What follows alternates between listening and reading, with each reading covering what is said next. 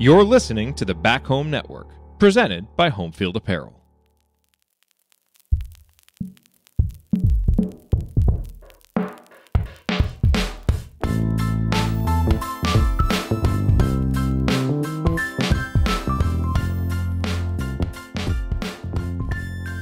Well, Tamar, the last time we talked, Indiana was 5-0 heading into Thanksgiving, and since then, you guys beat Marshall. You lost that heartbreaker to Syracuse. You opened Big Ten play with a home win against Nebraska that featured a little scoop explosion there in the first half, and then you lost another heartbreaker at Wisconsin. And I want to dig into some of the details of those games and kind of your role in them and how you're thinking about that. But big picture, how are you feeling right now with where you guys are at so far this season? I feel like we're at a good spot just 'cause, I mean, it's still early and, with those losses, like that's not the way, I personally like to look at them. And that's not how the rest of the team likes to look at them. Like we like to learn from those experiences and, understand that, we can compete on the road. Like we're showing that. We just have to make sure we're making the right plays down the stretch and just making more plays than the other team. But I feel like we're in a good spot. Obviously, I mean, we got to keep working and do our part as players because the coaches they on us. But I mean, we, try to keep it, like a player-led team. But, like I said, we just got to continue to work and, just learn from, those losses. Well, you've seen the coaching staff now after a couple of losses, which you hadn't before when we talked. How would you characterize their response to those losses? Because, I mean, there were stretches of good play in both of those games, but then obviously stretches of bad play. Like, right. What did they kind of focus your attention on afterwards? Well, I mean, the preparation, like, is always the same, like whether we just came off a loss or a win. So we always want to, make sure we're completely focused on the task we have at hand. But, I mean, now, we just got to, like I said, we just got to focus on making sure we're making the right plays down the stretch, especially on the road. When you got a team going on a run, we don't just want to get a good shot. We want to get a great shot. So on the offensive end, we want to make sure we're adjusting to, the way they plan us and, how they're guarding, what we're trying to do and what we're trying to exploit. So, it's really just going back and watching film and seeing what we could do better. Because, a lot of the times, like, it's not like the other team beats us. It's us beating ourselves, really.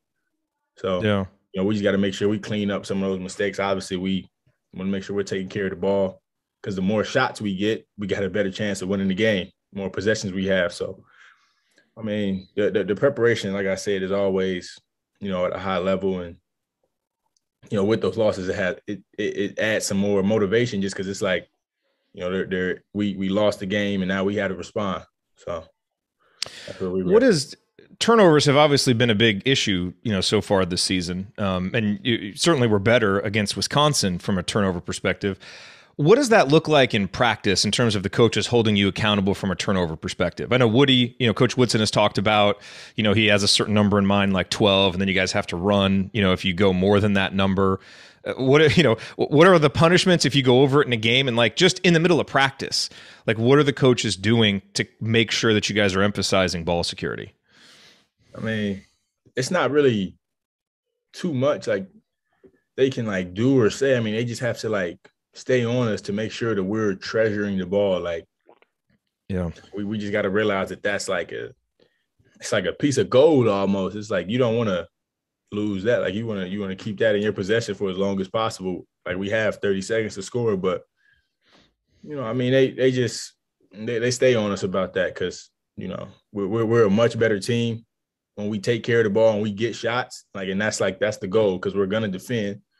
We got to make sure we're getting our possessions, when we get stops and we're scoring the ball.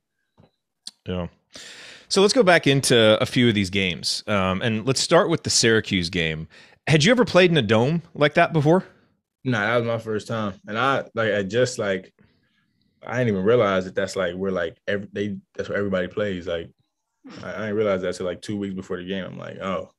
Yeah. They play in a dome. Like, so like it was nice though, because it's a lot of history in that building, and that's a place that a lot of great players have played in. But that was my first time playing in a dome. Do you've been shooting really well, and that was kind of the one game recently where you haven't shot well. You were 0 for 4 from downtown. Had that one late that just kind of like rattled out. Yeah. I always found it more difficult to shoot in a dome because the background, is just so much kind of, further away, and it took me a while to adjust. Did that play into it at all for you? Was that even a factor, playing in the dome, or did it not affect you? I mean, I don't think it did, but the numbers beg to differ. So, I wasn't really like, I didn't think my depth perception was off like too much. But it just was one of those nights where my shot wasn't falling. So, I mean, it's not really too much to it. It's like I thought everyone was good. Like I thought a lot of them like were good. I look up, ball hitting the backboard, I didn't think like it threw me off too much. What was it like playing against their zone? Because we hear all the time about how it's so much different because you don't face it and their length. Like, was it a big adjustment for you playing against that type of defense? It was definitely different because we're used to playing against man-to-man defense, and then they made some adjustments in their zone as well. Like it wasn't just a regular 2-3, and like as we've seen them continue to play games, they have kind of stuck to that. It's kind of like it looks like a 1-3-1 when you come across half court, like the two guards are in the tandem and they'll like break off, but sometimes they wouldn't, and the guard on the backside would stay in the middle. So it was just us having to go to the drawing board, go in at halftime and make adjustments. And obviously we attacked the zone a lot better in the second half. Yeah. But it was just about us making adjustments and then just being patient with the ball, like, and not panicking, because like a lot of the stuff, like you get a lot of wide open shots in that zone. So we just had to calm down and make the right reads. Yeah. In a game like that, it's a double overtime game, so many swings. There's so many plays throughout the game that, that contribute to the outcome. But obviously a lot of focus gets paid to the final play. And I want to get your thoughts on that final play, because we spent a lot of time talking about it on the post-game show. That final defensive play, Gerard gets the ball, Christian's guarding him, and you come over for the double. And then Gerard ends up throwing it back to the guy that you were guarding. They kind of do a little give and go, and then he ends up going and getting fouled. What was your thought process when you went over to double? Was that your decision to do? Was that the play from the sideline? Like, just kind of walk me through how that all developed. I'm not going to like speak too much on it, just because like it was kind of like that was just like a player like a coach thing, and like me and Coach Wilson like were like trying to like we had talked like right before that possession, but it's kind of like just because it's over with, yeah, we not even gonna like dwell on it. But I more say just just like a miscommunication like with me, like on my end. But like I said, like when things like that happen, like in the game comes down to a final play, and being a freshman and being in that moment, I learned a lot from that. So, yeah, it's a blessing and a curse, but I feel like I learned more than I lost from that moment. Yeah, that's good. Well, look, the next thing that you did after that was come out in the first half against Nebraska and have one of the best stretches that you've had. And I would love to get your mindset as you're checking in to that game, because the Syracuse game, the starters played a ton of minutes. They had most of the production. And then, it's an emotional loss. You come out in the Nebraska game and they're flat, and you guys are losing. But the bench came in and you guys provided a huge spark, and you had 11 points, hit a bunch of threes in the first half, really important in kind of turning that game around. What was your mindset like, when you're checking in and you guys are losing? Well, my first thing, like before I check into the game, or like when I know that time is getting closer to where I'm checking the game, I'm like I'm watching. So I'm like seeing like what's going on, like who's playing well, who's making shots. And at that time, like you said, we came out flat. So I'm just like, I need to provide some kind of spark, because if I come in the game and I'm flat too, then what was the point of subbing me in? So, my mindset was just to make sure I'm picking my spots, getting stops, and then turning defense into offense. And that's like what me and Lil tried to do, and just making sure we were getting stops and running. And, we were able to make some shots and get back in that game. But my mindset was just to make sure we got to halftime with the lead and had some good things to talk about. Yeah. Well, and you did, and then obviously you guys were able to to get the win in the second half. We saw, I think it was in there was a video that the Indiana basketball account posted. I think it was before the Nebraska game, where Coach Woodson is talking about, basically, look, we have to protect Assembly Hall. No one comes in here and gets a victory. How much, I mean, I remember, growing up being an Indiana fan when Indiana won like 50 straight games at Assembly Hall. It was just like, no one comes in here and wins, and that hasn't been the case over the last few years. How much has that been stressed, and how important is that to you, protecting the home court?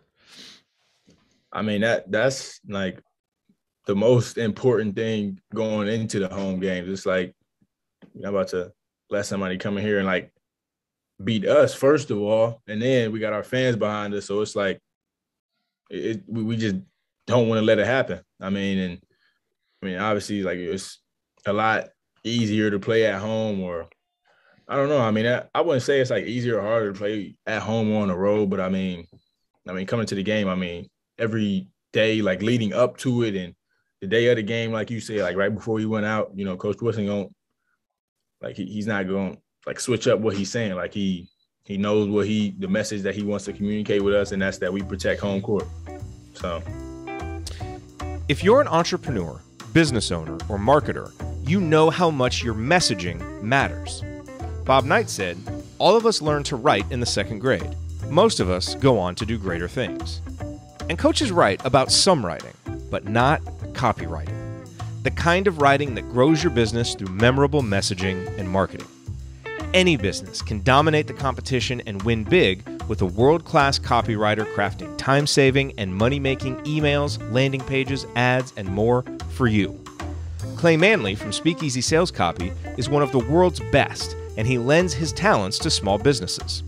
Clay's an IU alum and an award-winning writer whose words have been trusted by Marvel, Slim Jim, Petco, and many other household names. After getting sick of helping the rich get richer, he left corporate copywriting to focus on helping small businesses grow. If your business could benefit from stronger messaging, then contact Clay at clay@speakeasysalescopy.com. And as a listener of the show, you can sample his proven playbook of million-dollar messaging secrets for free. Just go to speakeasysalescopy.com/scoop for more. That's speakeasysalescopy.com/scoop. This could be your banner year, and your copy is the X factor. Contact Clay at Speakeasy Sales Copy today. It's funny, different guys respond differently to different environments. Some players obviously really get juiced up by the home crowd, but when they go on the road and it's a more hostile environment, they struggle with it a little bit. You haven't yet, well, actually have been on the road against Wisconsin, and that's a hostile environment. There will be more. What's your mindset in those cases? Because, you seem to me, just based on what I know of you from these conversations and watching you play, you've kind of got that confidence that you might be a guy that can go on the road in a hostile environment and kind of take all that in and respond well to it. Like how do you anticipate that going as you guys go into more and more hostile environments?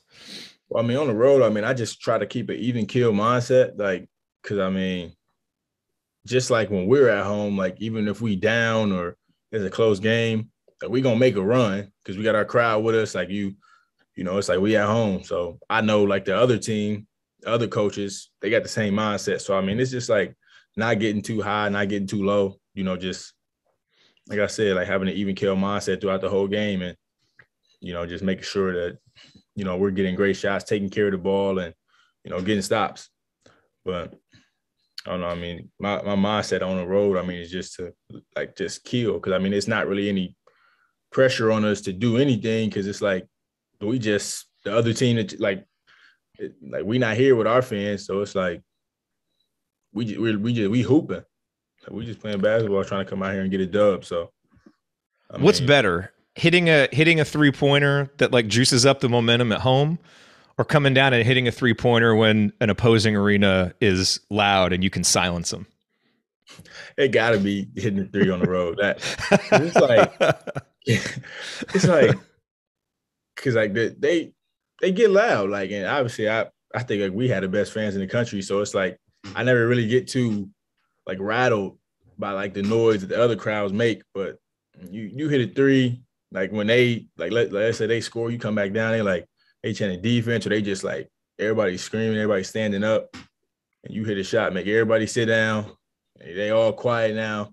And there ain't even no point in like doing this and that because I'm like, I'm not obviously like every possession is important, but we trying to win the game. So Yeah. yeah, I would say hitting any shot on the road because I mean, and then that gives you your team like a little bit more a more sense of comfort just because it's like okay, made a shot, we got a basket, let's go get a stop. It's not like we slowed down their momentum a little bit.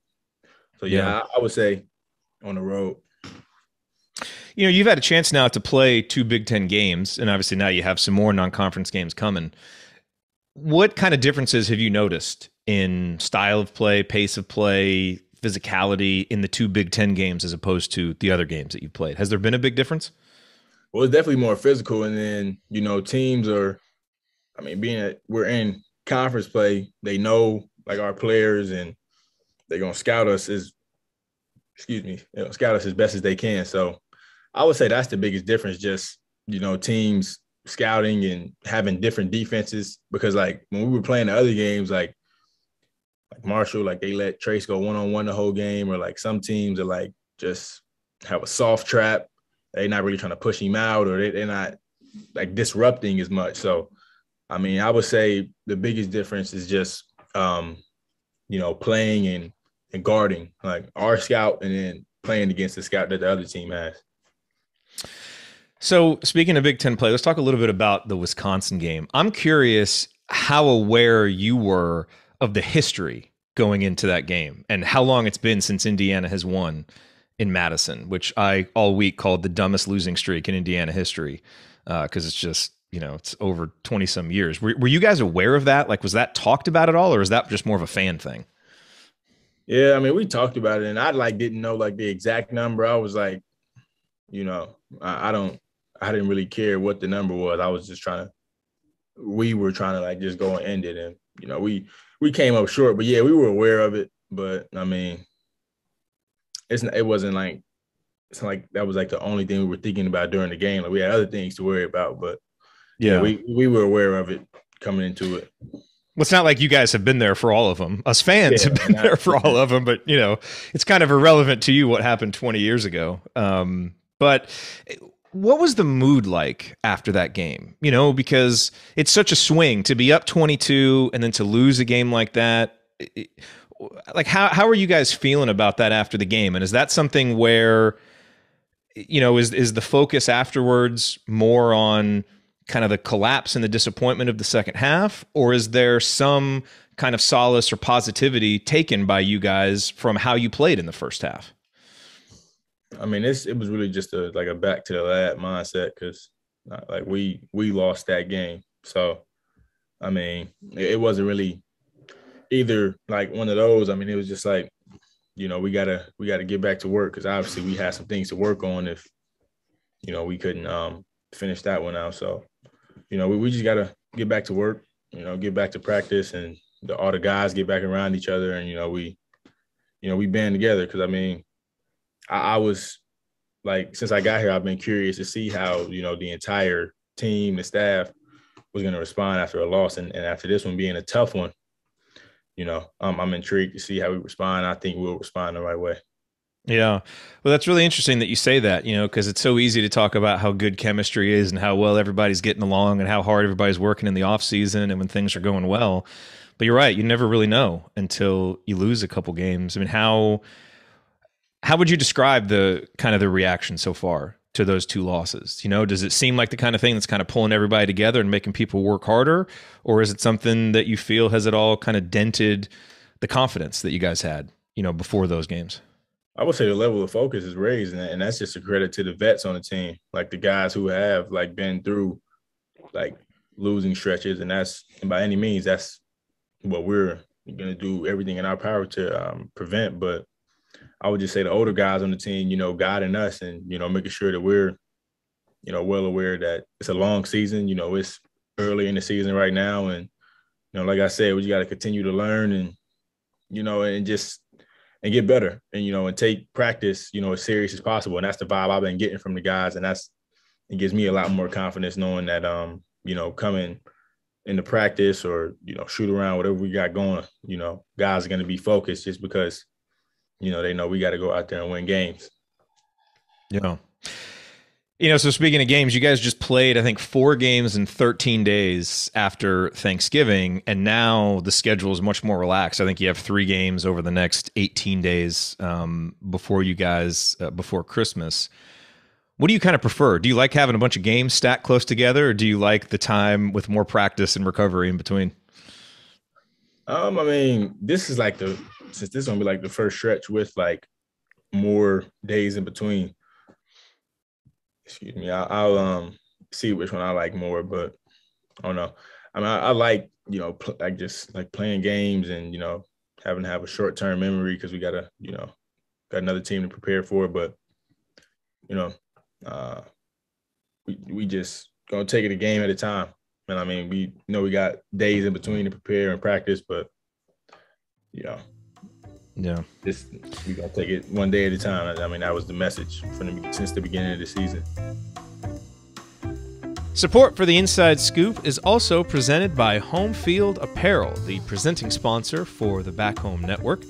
And our friends at Home Field Apparel, they have the widest and most extensive collection of vintage IU apparel that you will find anywhere. And as I'm sure you've come to know, it's not just IU. They started with IU stuff and the Bison logo that kind of took everybody by storm, and they just did a brand refresh, so they keep adding to their IU collection.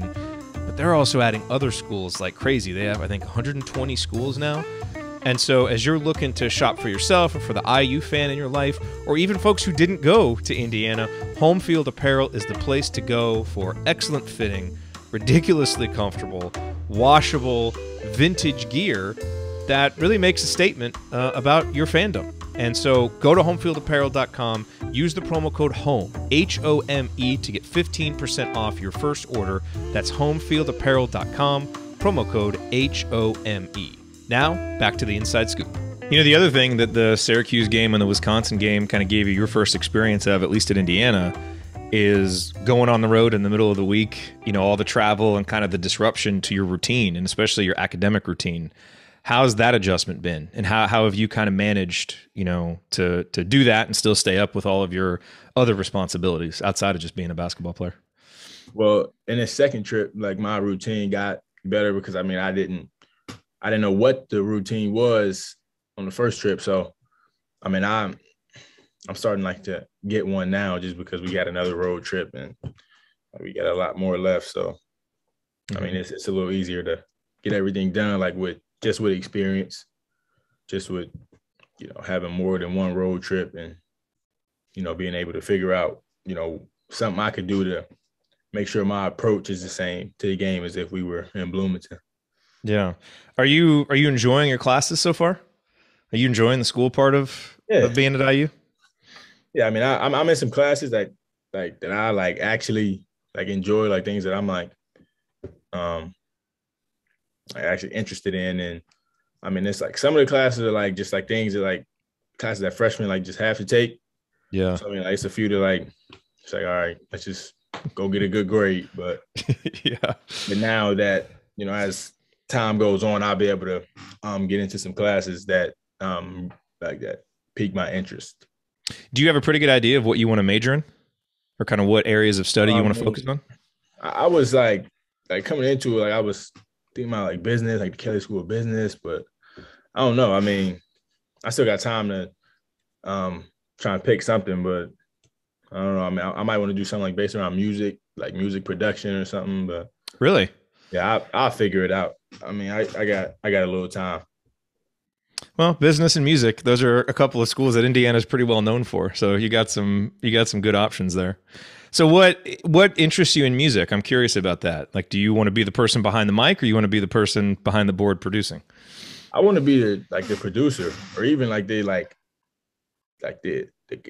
top dog, the executive, the whole label type. But I just like music. That's something that I've always been able to just, I don't know, been some kind of a escape, something that's eases my mental.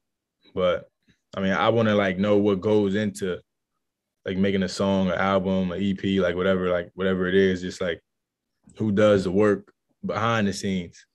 Yeah. I would want to like produce the music.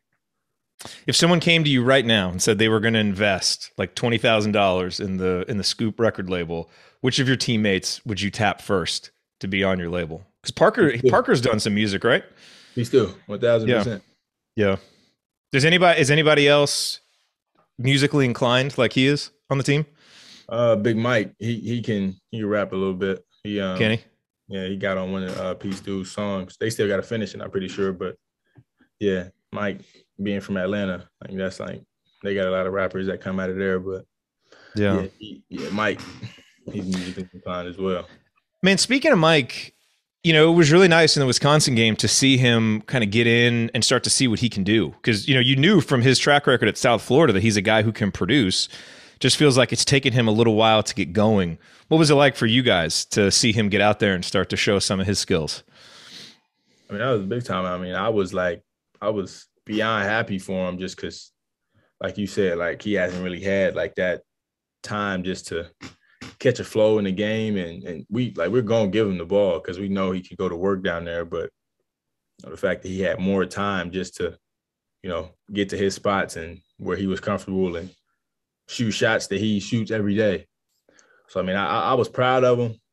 You know what I mean? And hopefully just like from off of that performance, he'll get more opportunities to showcase what he can do. And he can shoot the ball, right? I mean, yeah, that's good. Well, like the you gotta have good shot like 2-3 games ago. Like I thought it was good. Like, cause I've seen him make that before. Yeah. He can actually shoot. So, but nah, yeah. He played good. So, obviously you got a couple more games and then holiday break. Are you guys going to be able to go home for a little while over the holidays? Yeah, a couple of days. Yeah. Does your family have any like fun holiday traditions that you guys do year in, year out? I mean, I don't know if they implemented something last year when I missed Christmas, but I mean, nothing really too crazy. I mean, we'll get up, like open the gifts and my moms are probably cooking and like just watch Christmas movies and all that. Just all be around each other, like just all be together. Really, I mean I guess you guys don't all have like matching pajamas or anything that you wear on Christmas Day. Nah, we've never done that. I don't think we've never had the matching jammies. Like everybody had on pajamas, but we never had the matching ones to it. Like we would go like take pictures or something. Yeah. What's your favorite holiday movie?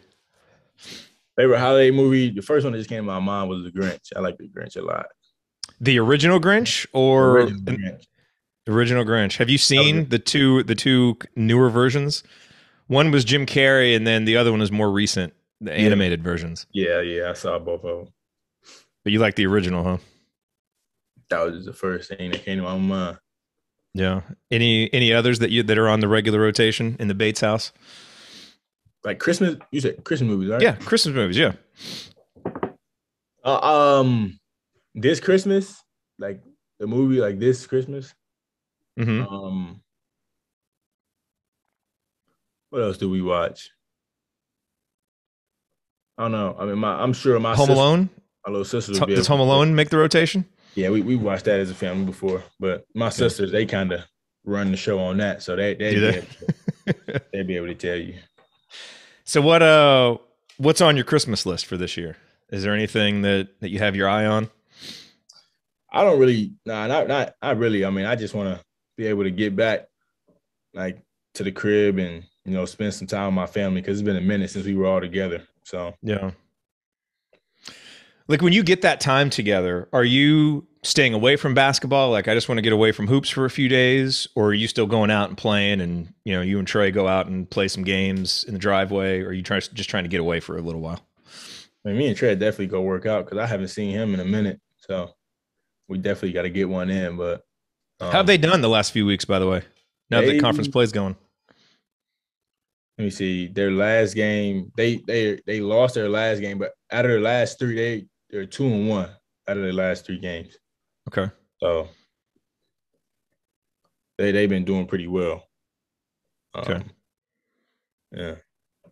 Well, cool. Well, I think as we look forward to what we have coming up, in the next few episodes of the Inside Scoop, I think we want to try and do a family episode while everybody's home. So we'll try to plan that, because I think that'll be fun. Let everybody get to know some other members of the Bates family. Yes, sir. Which will be a lot of fun. So last question, you guys are playing Merrimack this weekend. What's kind of your focus heading into this game? Like, what do you think is the most important thing for you guys that can come out of this game? Obviously winning, obviously staying healthy, all that stuff. But like, if you can walk away from this game saying, man, we accomplished this, we improved this, what do you think that thing is? I would say that we just try to win as many possessions as possible. Make it seem like every possession is like the last one of the game. I mean, just try and get a clean game, just come in and, make sure we're executing the things that we stress and work on every day in practice. Taking care of the ball, defending at a high level, and, make sure we sharing the sugar. Moving the ball on the offensive end, because, when we do, we get great shots. So I would say just I don't know, like I said, just trying to make sure we have a good possession every time down, whether it's on the defensive end or the offensive end. Absolutely. Well, good luck in that one. Good luck in the Crossroads Classic against Notre Dame after that, if we don't talk to you before then. And look forward to chatting on the next episode, man. Yes, sir. Appreciate you. Cool. Thanks, Tamar. Yeah. And that will do it for this edition of the Inside Scoop with Tamar Bates. Thank you for being here and for listening and for sharing. If you're enjoying these episodes, make sure that you share it with another IU fan who you think might enjoy it. Thanks to Tamar for coming and always being so well prepared and candid with his answers, really giving us a lot of insight as we go through this season. Thank you to our sponsors, Speakeasy Sales Copy, the presenting sponsor for the Inside Scoop with Tamar Bates. Make sure that you go to speakeasysalescopy.com to see how Clay can help you drive more results to your business. And our friends at Home Field Apparel, the presenting sponsor for the Back Home Network. You can go to homefieldapparel.com, use the promo code HOME, H-O-M-E, for 15% off your entire order. And thank you to Bob Thompson for creating the theme song for the Inside Scoop. Appreciate you being here and listening. Share it far and wide if you're enjoying it, and we will talk to you on the next episode of the Inside Scoop.